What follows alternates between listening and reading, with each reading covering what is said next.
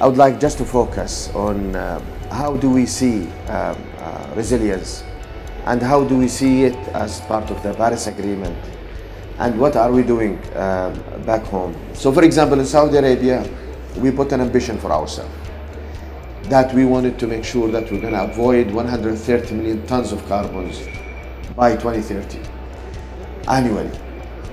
And that is basically, if we take it within a perspective, it is basically 1/3 of Saudi Arabia's emission in 2012. Saudi Arabia has already came out with their Vision 2030 that fully integrate the INDCs in that vision.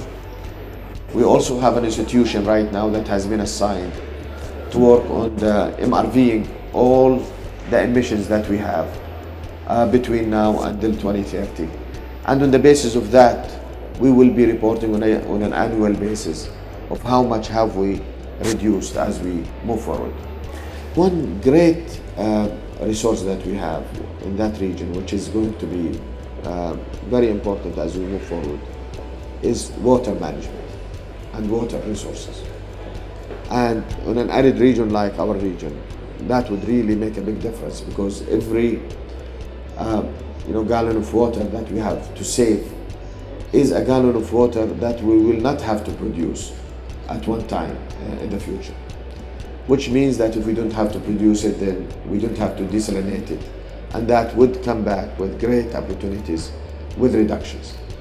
So we felt that that was a great opportunity for us to focus on water management and see what are the possibilities in doing as much as possible reduction on that system, and at the same time conserve water and make sure that we are taking all those environmental actions that are supposed to be done to make sure that we are using and producing and using water in a sustainable manner. Basically, in a summary, I would say that our INDC is a resilience INDC.